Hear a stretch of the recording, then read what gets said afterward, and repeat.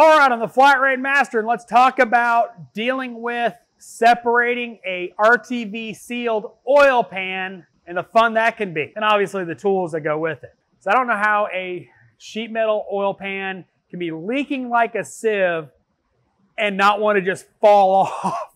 Some of the worst gasket separation issues I've ever had have been on a sheet metal oil pan attached to a upper oil pan that's aluminum, and the suckers will not come off.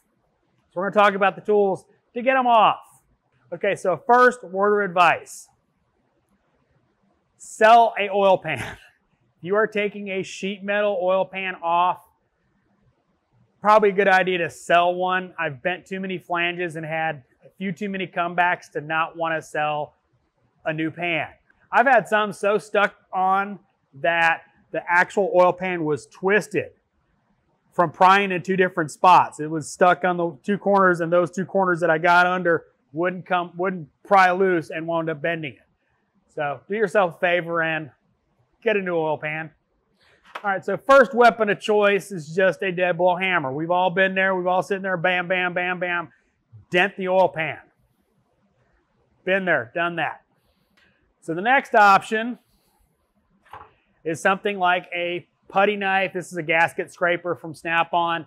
You put it in there between the flange and the upper oil pan, making sure it's flat, and then you take and hit it in, and then you keep trying to go around. I've broken these. I'm surprised I still have this one. I've dug it up and still in my toolbox, but I've broken these. It wasn't a Snap-on. I think it was another brand, but I know I've broken at least one of these doing that. The next option up is a more physical scraper. Like this one was a little thicker thing. And the only problem with these is they do have a little tendency when you get them a little off to dig in. So you got to be careful with that.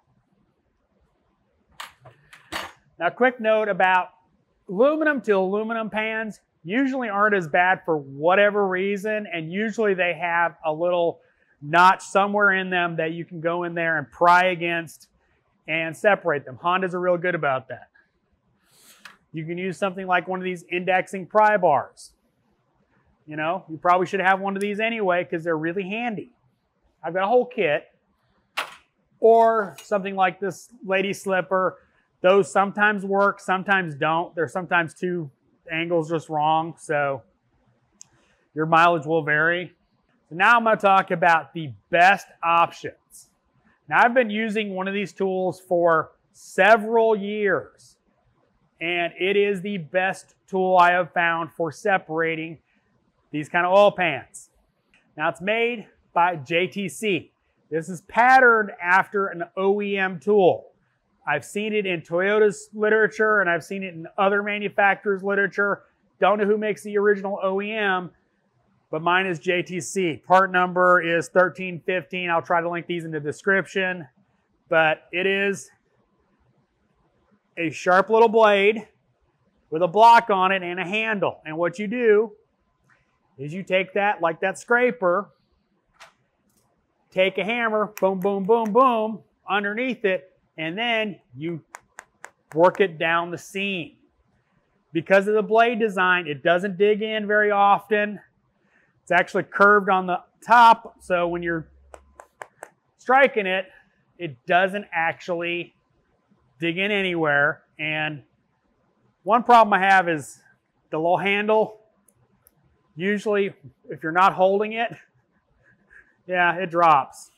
So this might actually be a better version. Now, this is made by Lisle, and it has a permanently attached handle with a nice little grip on it.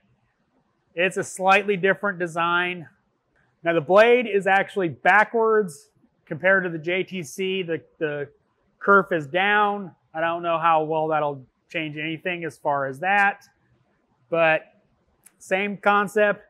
You knock it in, then you knock it down the row, break it loose, and you might actually save that oil pan.